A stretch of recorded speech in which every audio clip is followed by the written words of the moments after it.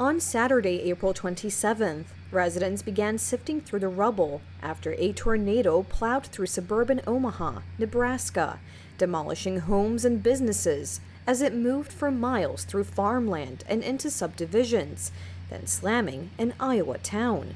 Dozens of reported tornadoes wreaked havoc Friday in the Midwest, causing a building to collapse with dozens of people inside and destroying and damaging at least 150 homes in Omaha alone. But no fatalities were reported, and fewer than 24 people were treated at Omaha area hospitals, said Dr. Lindsay Hughes, health director of the city's Douglas County Health Department. Neighboring communities reported a handful of injuries each.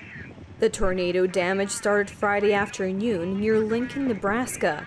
An industrial building in Lancaster County was hit, causing it to collapse with 70 people inside. Several were trapped, but everyone was evacuated, and the 3 injuries were not life-threatening, authorities said.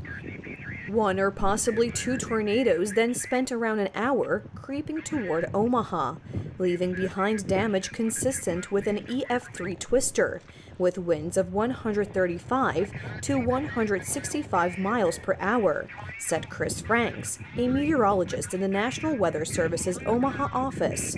Ultimately, the twister slammed into the Elkhorn neighborhood in western Omaha, a city of 485,000 people with a metropolitan area population of about 1 million. James Stennis only moved to the Elkhorn neighborhood about a year ago. We barely made it to the basement and then heard the destruction going on upstairs, and wow, yeah. It was just taking it day by day. I mean, you come upstairs and see that you have no house from emerging from the basement. You're home, but you're actually homeless.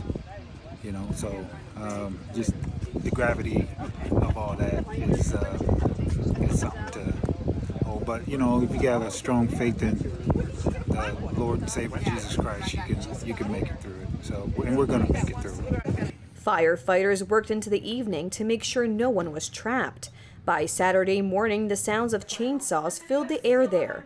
Lumber from the damaged homes lay in piles. Fences were knocked over, and the trees were skeletal, missing most of their branches. Stacy Rose surveyed the damage to what was supposed to be her forever home, which was not even 2 years old. When the tornado hit, they were at the airport picking up a friend who was supposed to spend the night. Probably utter dread.